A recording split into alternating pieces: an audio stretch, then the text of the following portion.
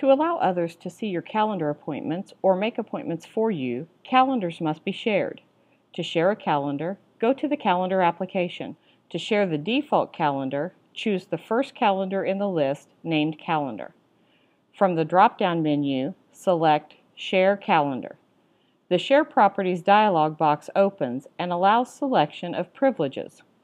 External Guests is a view-only calendar and requires a password for the individual to view the calendar.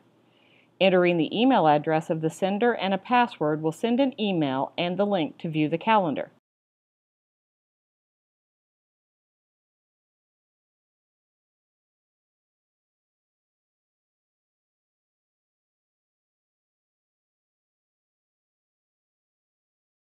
Public Share simply supplies the URL to be shared with whomever you choose.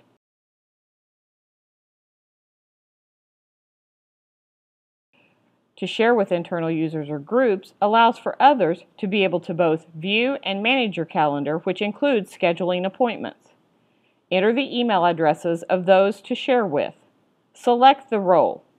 Viewer is a view-only calendar. Recipients will add their calendar to their calendar section, and they can see any appointments you add, but they cannot edit your calendar. Manager allows those who share the calendar to edit appointments, add appointments, accept appointments, and remove appointments. Admin gives all the same privileges as manager, but also allows anyone who currently shares your calendar to share it with others. Checking Allow Users to See My Private Appointments will make the whole calendar visible to sharers, no matter what preferences are set in the individual appointment.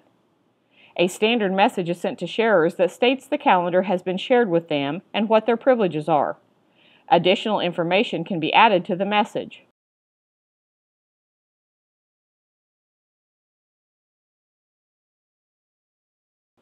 Sharers must accept the share for the calendar to appear and be viewed in their calendar application.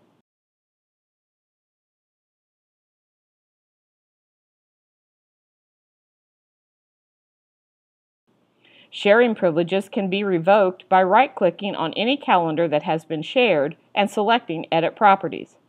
The sharing privileges appear in the Properties window.